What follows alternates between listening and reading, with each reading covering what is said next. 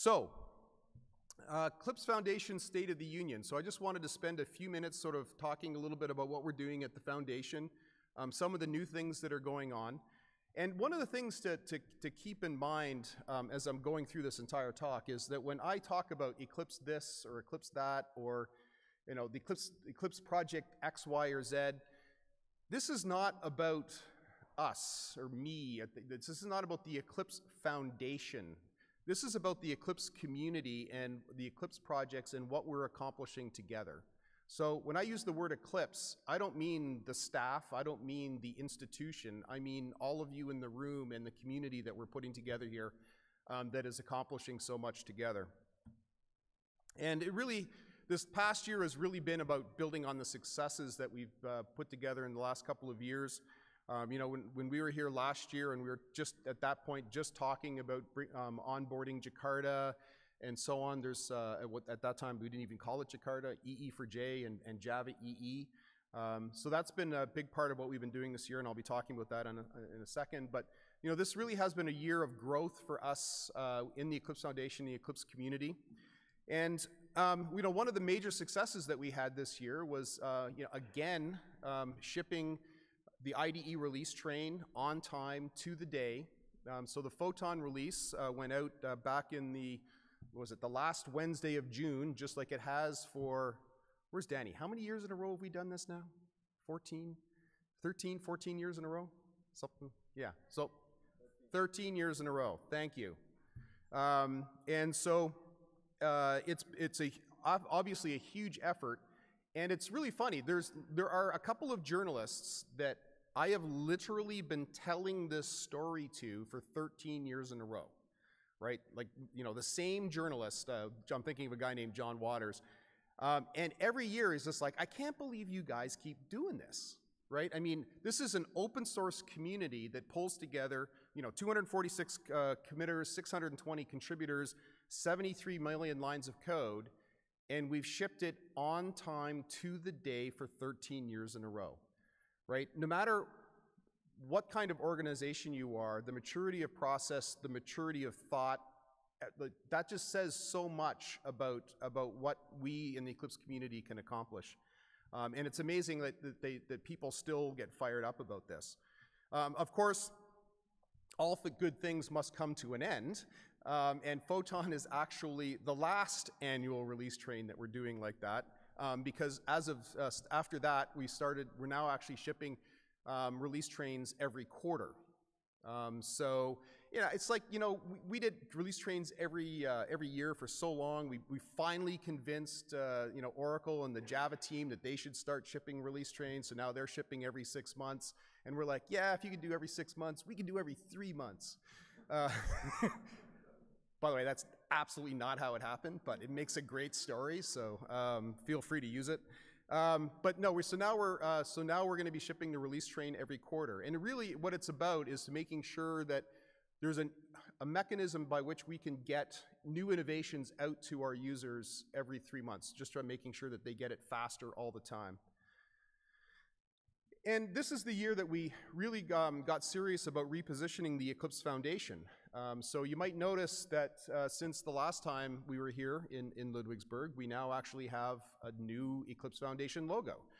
And so that's been a big part of sort of retelling the story of the Eclipse Foundation and really positioning the foundation itself as the platform for open innovation and collaboration.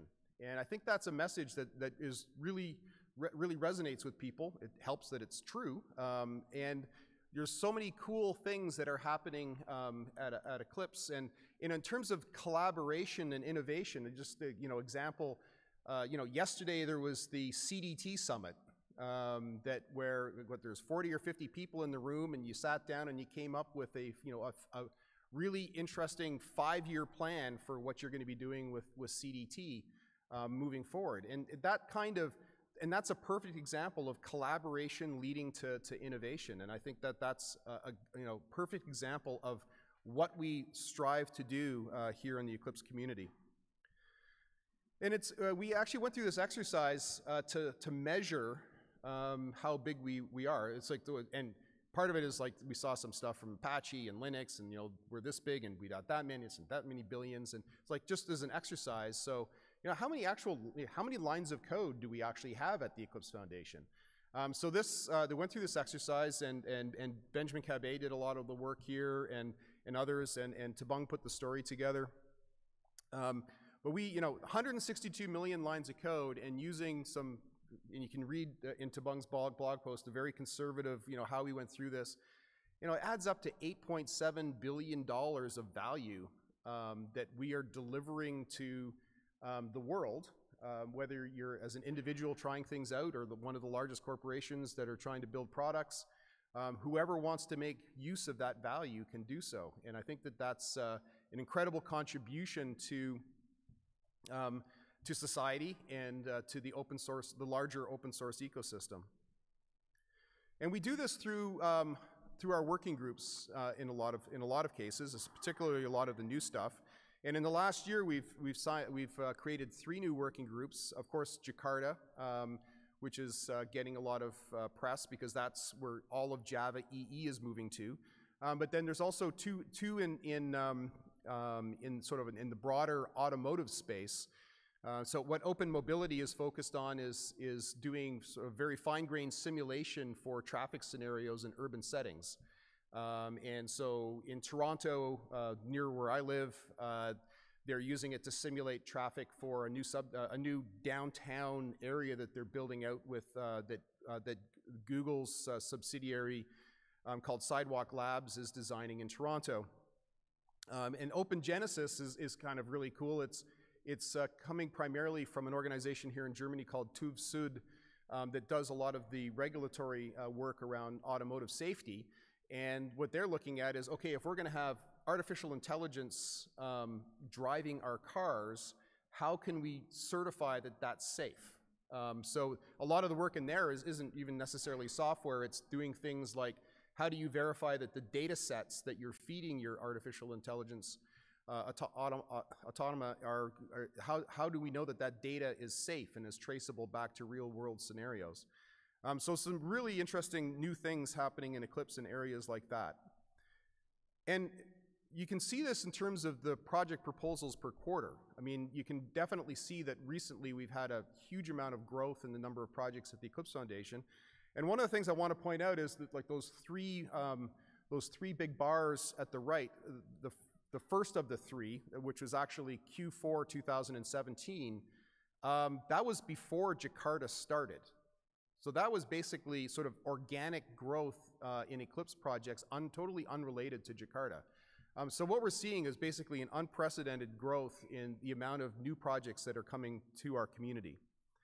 Of course, bringing on Jakarta and moving all of Java EE from Oracle and Glassfish into Eclipse Glassfish and the Eclipse Foundation has been an enormous undertaking. I was just reading some, I think the code base is 5.5 million lines of source code, and that excludes comments.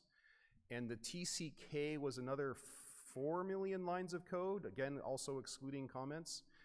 So this is like an enormous ton of code that's coming to Eclipse. It represents basically like a 15% increase in everything that we're doing at Eclipse. Another thing that we've just recently got engaged with as a community is working with IBM for Call for Code, which is really about building a community around building out code solutions for disaster relief and recovery. So this is just purely an exercise in inspiring developers to do good with what they, with what they do every day. So if you're interested in learning more, by all means, drop by and the website and feel free to propose some ideas of things that we can do within the Eclipse community in support of this great initiative. So looking ahead at some things that are coming up for next. So as we look towards 2019, for us on the staff side of the Eclipse Foundation, what we're really seeing is these are the 4 areas that we're going to be focusing on. So the first one is cloud native Java. Of course, Jakarta and MicroProfile are huge parts of that. Vertex has been around for a number of years as a reactive programming framework that's based on the JVM and of course OpenJ9 as well. Then on Eclipse IoT, we really honestly believe that Eclipse IoT is the center of gravity for open source in IoT. You know, we're 36 projects, I think, now, and I think something like 2.9 million lines of source code. I mean, it is a very large and very thriving community. Again, you had the Eclipse IoT Day yesterday and the Smart Home Day on Sunday. It's a really great community and a lot of cool things are happening. Then in automotive, you know, the way we look at automotive is it's not so much about, it's necessarily the software that's running in the car and whether it's in the ECUs or the IVIs, the dashboard. It's really about building out the technologies that's surrounding the car. So the cloud infrastructure for connected car, as I mentioned before with OpenGenesis, it's about also looking at how we're going to make sure that these autonomous driving systems are safe. So we have a lot of different things, different threads that are happening in automotive at the Eclipse Foundation. And then finally, our roots and our story started in tools, and it's still extremely important to us in the community. So the Eclipse Desktop IDE is still a very, very large presence in Java and C++ and PHP. Like there's still a ton of developers out there, literally millions of developers that use Eclipse every day. We have some really interesting modeling tools, as everybody is aware, with the modeling community, and we have stories like Capella around building out systems engineering platforms on top of Eclipse. And then finally, some new and really exciting and very different IDE platforms in their own right, like Che and Thea, that are building out the future of development tools. I really honestly believe, and we have this joke inside the Eclipse Foundation, that as soon as Mike is absolutely certain about something, it's guaranteed to be wrong, right? And I can remember saying, yeah, you're never going to put IDEs in browsers. That's a completely stupid idea. Of course, then I think about 3 weeks later, the Eclipse Orion project showed up, and we've had a lot of investment in that area since. And I've come to sort of full circle, and now I completely believe that the desktop IDE, in a lot of ways, is almost certain to be disrupted, just like everything else on the desktop, by cloud-based tools. I think that's going to happen. Oh, sorry. One other, and then the Eclipse Foundation is this platform that all of these rest on, and that's so the folks that I work with. This is the basic services that we provide to the projects and the communities and our members in support of making all of this happen. So at Eclipse, Jakarta EE, MicroProfile, and Vertex, as I mentioned, are really, OpenJ9, of course, as well. I mean, there's a lot of really cool stuff happening at the Eclipse Foundation. And just the other day, we got a new project that I wanted to mention in passing as another example of some cool and innovative new technology that's coming to Eclipse. So I highly encourage you to go read this proposal. I think it's pretty cool and exciting. Eclipse X2, which is designed to be the Java app server for the cloud, with portability across Amazon, Azure, and Google Cloud Platform. And it's based on the Java EE web platform. Of course, pretty soon we'll have to get them to change that to the Jakarta EE web profile. But there's a whole bunch of really interesting technology there, and we're very happy that they came to the Eclipse Foundation. And so why did they come to Eclipse? Well, the reasons that they cite, and I think they're great reasons, is they build on a lot of Eclipse technology. So they started on Eclipse Jetty. They use PAHO for their MQTT, and they used MQTT extensively inside there. The fact that Jakarta EE was already Eclipse was definitely a big part of their thought process. And by the way, I keep saying they. I should mention that the company that's proposing this project is called CloudReach. And CloudReach actually is one of I think actually not one of, is the largest cloud service provider in terms of helping companies onboard their IT infrastructure onto public cloud. They're actually Amazon's, AWS's largest partner in this space. So when they deeply understand this space because this is what they do for a living. And then finally, you know, they look to Eclipse as as the leading community to do Java technology. And so that was a final part of the puzzle that motivated them to bring this to Eclipse. So I think this is just another example of, you know, really exciting cloud-native Java that's coming to the Eclipse Foundation. I've already mentioned IoT, but just in passing again, I mean, sorry, 37 projects. I think I said 36 earlier. I can't keep up, sorry. Actually, sorry, this is already wrong, because we just an hour ago, Wayne posted 2 more projects, so we're at 39. So it's a large and thriving community, and there's a lot of great stuff that's happening there, and thank you, Benjamin, for being the program manager and kicking the thing along for the 5 years. Automotive working groups, so as I mentioned, there's the 2 new ones. OpenMDM and OpenPass have been around for a while, and OpenMDM, as I understand it from Angelica, is just in the cusp of shipping their first significant release, so congratulations on that important milestone.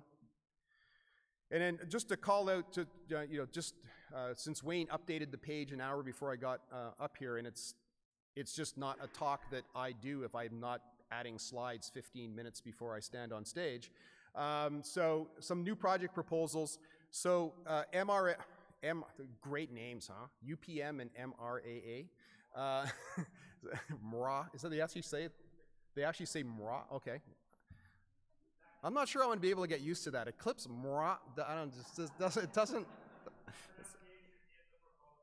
it's not working for me, I'm sorry. Anyways, so these are 2 projects from Intel, and they're really about building a platform and ecosystem for low-level hardware drivers for enabling rapid integration of different hardware components possible from a software perspective.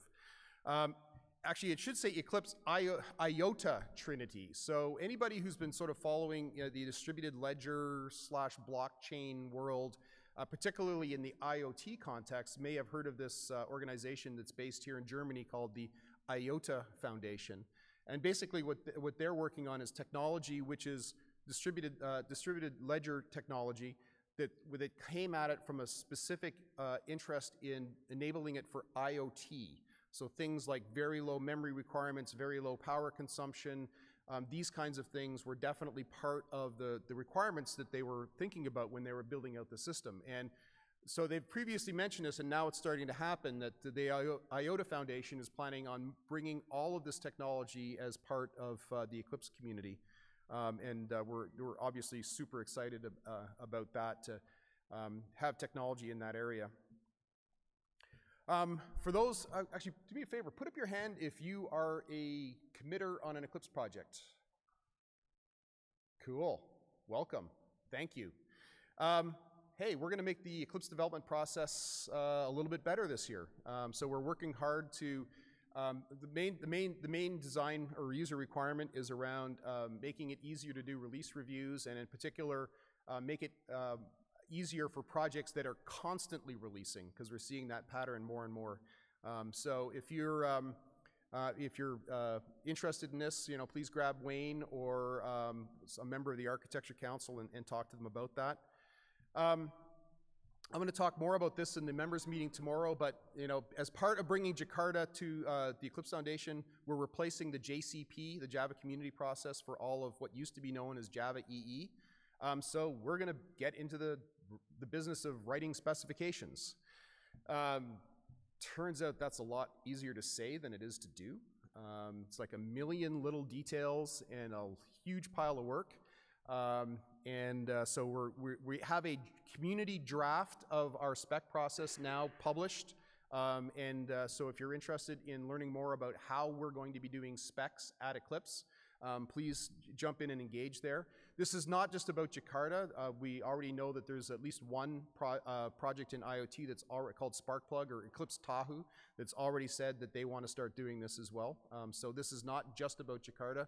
The Eclipse Foundation is going to be working on specs moving forward. And then research projects. So we have this whole wonderful community of research projects, primarily led by Philippe Krief, who's on our staff. These are EU-funded programs, and they really add value and help recruit new projects and new technologies to our Eclipse community. Getting close to the end here. So one thing I want to call out for moving forward is we want to do a better job of marketing and explaining your successes within Eclipse. So we've just recently done this Bosch case study, which is a great read about why a company as old and as large as Bosch is engaging in open source. And then an Eclipse microprofile ebook that the microprofile group has been working on is just has it been published or is it about to be published? November 5th. But here, we want to do video interviews with people about their successes with Eclipse. So if you are interested in telling your story, please grab at Stephanie J. Swart and let her know that you're interested, and it'll be a quick video chat and something that we'll publish later in terms of telling the world about the success that you're having with the Eclipse community and the technologies here. And then I think this is the last thing. So we are doing a brand perception survey about how people, when you say the word Eclipse or the phrase Eclipse Foundation, what does that mean to you? We did this a couple of years ago, and it's time to do it again. So please take the survey, and there's a chance that you could win a €100 gift card. I guess we're only planning on Europeans taking our survey or something. Hey, just so you know, that's big bucks if you're Canadian. Just. All right, so thank you for that.